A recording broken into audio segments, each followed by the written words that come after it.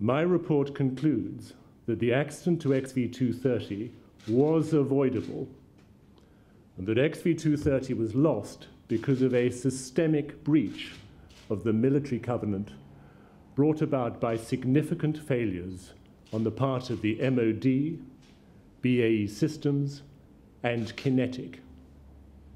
This must not be allowed to happen again.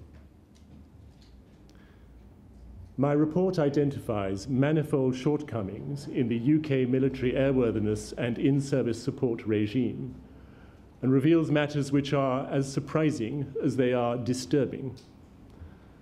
The wholesale failure of all three organizations involved in the Nimrod safety case to do their job, and the apparently inexorable deterioration in the safety and airworthiness regime in the MOD in the period 1998 to 2006 are particularly troubling aspects of the Nimrod XV-230 story. There has been a yawning gap between the appearance and reality of safety. The system has not been fit for purpose.